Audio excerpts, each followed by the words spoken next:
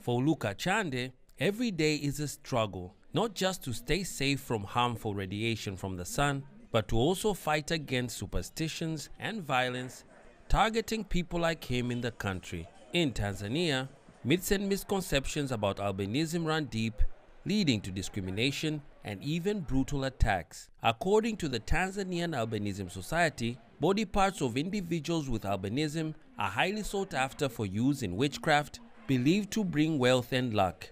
It's a misplaced and false belief that continues to endanger the lives of many people with albinism in the country. I live in sheer terror. When I sleep, I am not comfortable.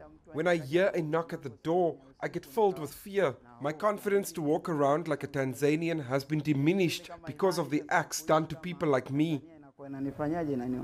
People with albinism have long faced unimaginable challenges here. 5 of the Chande family members have albinism, so finding employment has been a challenge. Despite this, they put on a united front.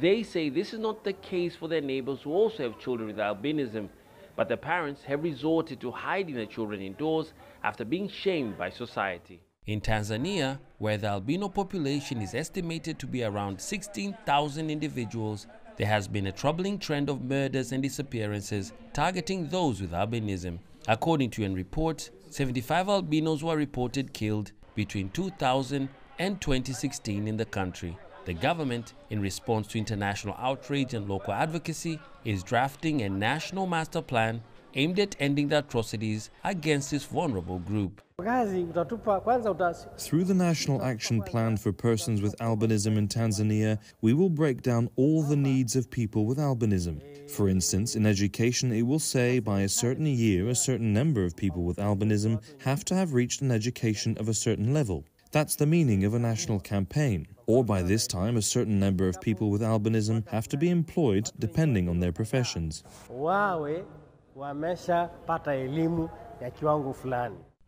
In recent years, the number of such violent episodes have dropped, with no cases being reported in 2023, according to the Legal and Human Rights Center 2023 report. However, the report also shows that the albino community in some Tanzanian regions continues to live in fear.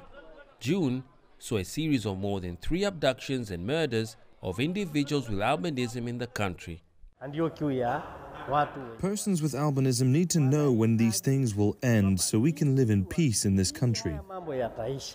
Experts say education plays a pivotal role in the fight against stigma, with schools incorporating lessons of albinism to foster a culture of acceptance from a young age.